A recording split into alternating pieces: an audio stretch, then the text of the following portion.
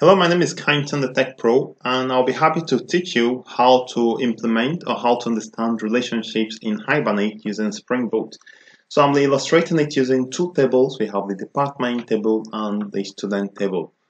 So we have the intuition to be that in the department, there can be many students. So we can say one department, many students. And also in the student side, we can have many students, one department. So that's how that is called many to one. That is, many students can be in one department. Already you know that in SQL this will be a bit easy because you simply go to the student table and simply add the department. So you simply go to the student table and add department's ID, and that's all. But we cannot really do this in Hibernate. So let's go and see how it actually works. So here I've set up two classes, the department class, and I annotated it with entity annotation so that I will allow Hibernate to manage creation of the tables for me. And also the ID field is annotated with @ID. In the same way, the students class is annotated with @entity, and the ID field is annotated with @ID. Of course, I have the constructor, I also have the getters and the setters.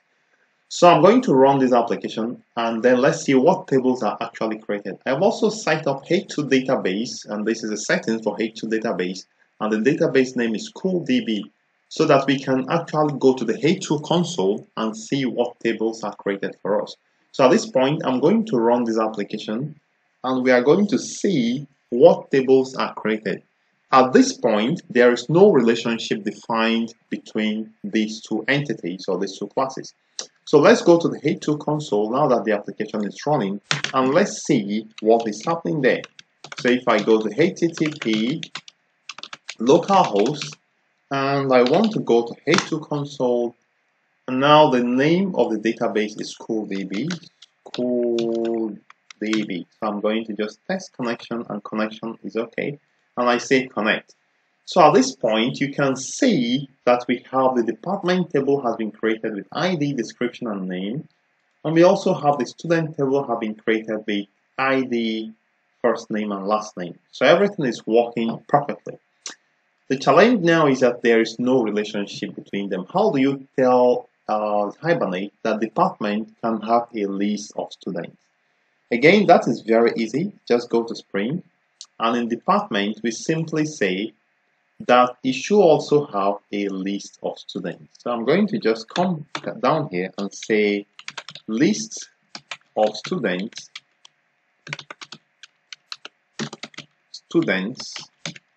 and it's going to be a private member variable. Permit me to move it to, let me just move it to this point. So at this point, we've made a first move in adding relationship to our database. So at this point, we now have list of students, and now let's run it so that we actually see what is happening under the hood. Let's see what changes will be made to our tables in H2 console. Now we've told the Hibernate that a department can have many students, and now we are having an error, and that error is simply telling us that we've actually missed out one annotation.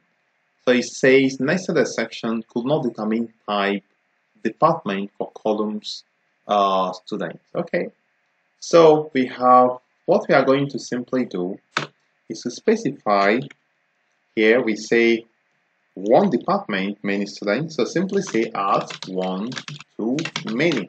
So this is what you need to do, and you are telling Hibernate that this is a one-to-many mapping. Okay, so I'm going to go ahead to run it again,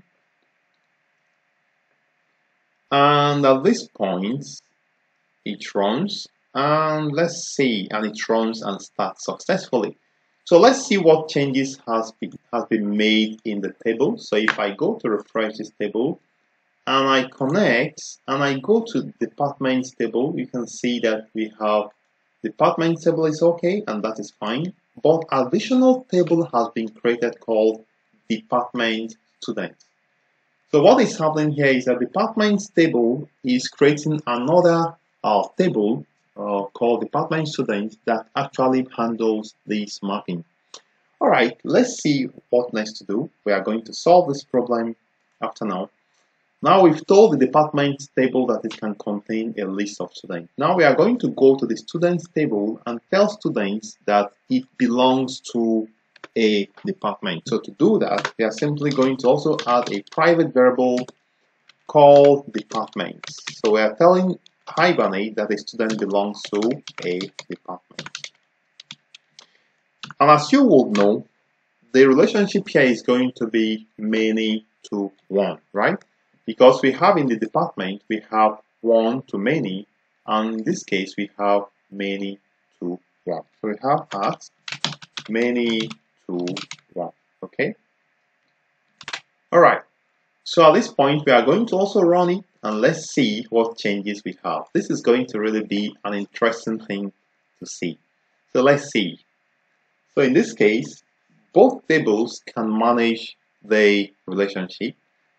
So let's see what happens. So I'm going to go back to head to console. I'm going to refresh and I'm going to connect. Boom. So we have departments.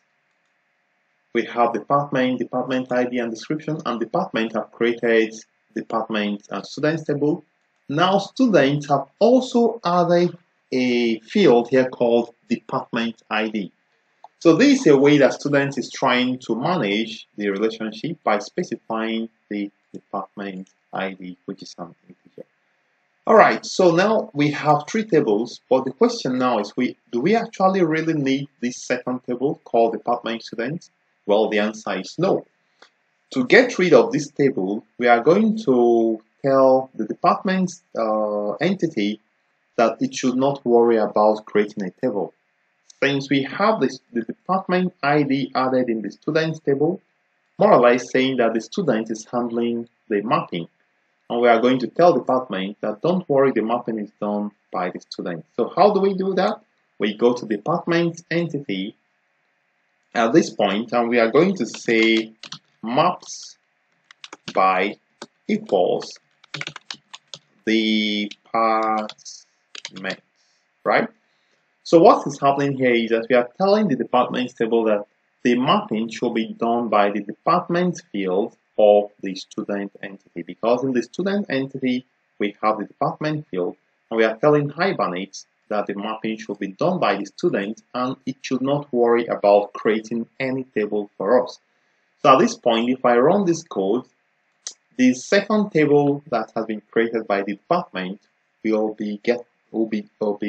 no longer be there, because the mapping is no longer handled by department but by the student's entity using the field department ID.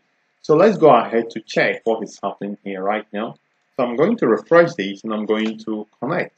And at this point, you can see that that second table created by the department is no longer there. So the department is simply saying, okay, I understand. I'm not handling this relationship. Students, please handle it. So in that way, department is not going to create an extra table. And students is going to say, yes, I'm happy. I'm going to handle this relationship. And the way I'm going to handle it is by adding one more field to my fields or to my variables. And that field is going to be department ID that represents the foreign key here. And this field maps this table to this table. So I hope you've understood how one-to-many and many-to-one relationship works in Hibernate. If this is the case, please leave me a comment and also like my video. If you've not subscribed, please subscribe to my channel. And if you have any question, leave it for me and I'm going to attend to you.